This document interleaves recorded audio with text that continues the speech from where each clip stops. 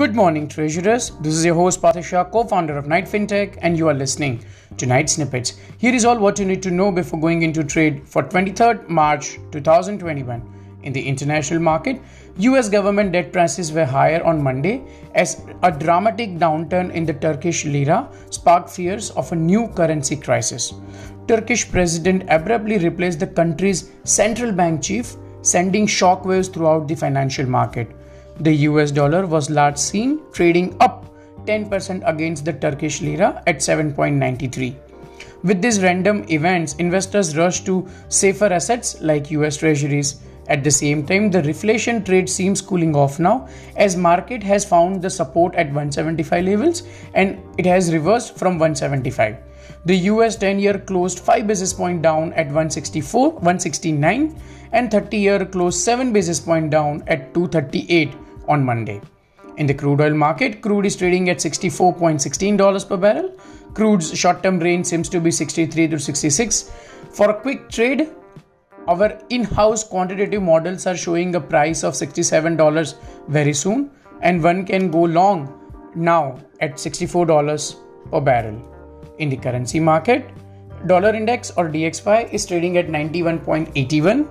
Today's range seems to be 91.70 to 92.19. USD CNY or Chinese yuan is at 651. USD INR with a high of 72.47 closed at 72.37 on Monday. USD INR's range for today seems to be 72.25 to 72.50. 72.30 will be touched today, but strong resistance to be met. In the domestic market, the government has decided to cancel the last auction of government securities in the current financial year after reviewing its cash balance position. This has come timely as March end is approaching and all the banks had mark-to-market concerns. Cancelled GSEC auctions, continued OMOs, cooling off US Treasury yields are signaling a small but sharp rally in the bond prices in coming few days. Our expectation of 585 GS 2030 Indian 10-year benchmark to close 31st March 2021 around 615 level seems possible now.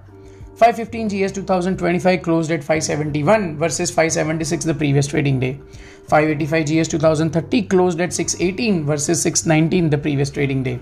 We expect the rally in 515 GS 2025 to continue further and would close our positions soon. Please note that the 10-year SDLs are now trading below 7 levels. Please remember that SDLs couple of weeks back were trading in the range of 710 to 720 have now come below 7 levels and it's time to book SDL profits very soon. The SDL GSEC spreads are now at 80 basis points and a cool off of another 10 basis points is expected to bring the spreads in 70-75 basis points range. Now, a very important circular from the SEBI on AT1 bonds valuation and exposure norms. Remember the recent circular from SEBI on Tier 1 and Tier 2 AT1 bonds, exposure norms and valuations?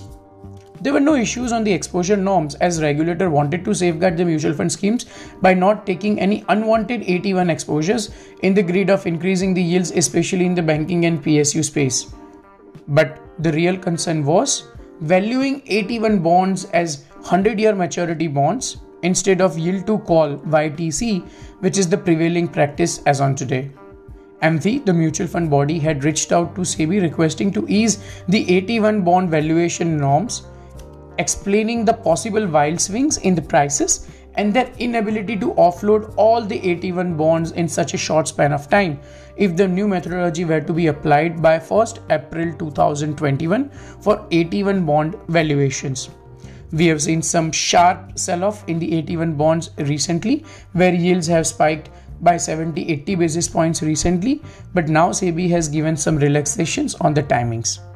Instead of changing the methodology, SEBI has extended the timelines. Let me simplify. From 1st April 2021 to 1st April 2022 for the next 1 year, AT1 bonds have to be valued at 10-year maturity bonds from the date of issuances. From 1st April 2022 to 30th September 2022, the first half of FY22, AT1 bonds need to be valued as 20-year maturity bonds from the date of issuances. From 1st October 2022 to 31st March 2023, the second half of FY23, AT1 bonds have to be valued as 30-year maturity bonds from the date of issuances. From 1st April 2023 onwards, which is the FY24 and onwards, AT1 bonds need to be valued as 100-year maturity bonds from the date of issuances. Hence, we request all the banks to close their MF exposures by 31st March 2021. Please consult your account managers before taking any fresh MF investments, especially in the MF schemes where there is an AT1 bond exposures. Did you know that all this information on which scheme holds how much AT1 exposure is easily accessible with Knight Beacon's mutual fund module for treasurers, where the MF holdings gets updated every 15 days? If you have not looked at our MF Beacon, the modern integrated treasury management solution, book your slots for demo today. That's it for today. You were listening to Night Snippets with Parthesh Shah, co-founder of Knight Fintech. See you tomorrow with the new episode of Night Snippets.